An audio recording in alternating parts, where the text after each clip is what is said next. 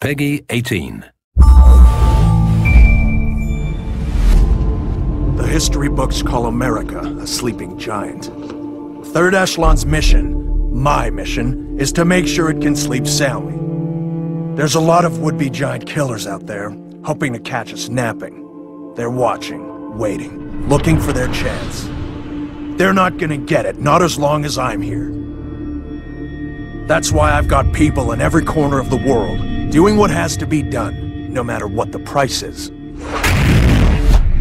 Somebody's gotta be willing to pay the price before everybody does. Somebody's gotta be willing to go where no one else will, do the things nobody else has the guts to do. It's a question of standing by your convictions. Sam Fisher's problem was that he always took things personally. It's never personal. When you're on the job, no matter what happens, you're just foreign policy in action.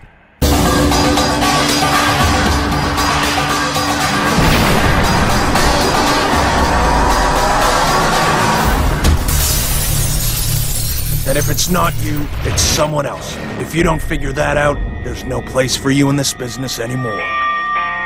Fisher couldn't understand that. That's why his time is over. Mine's just starting. Sleep tight, America. Tom Reed is watching over you.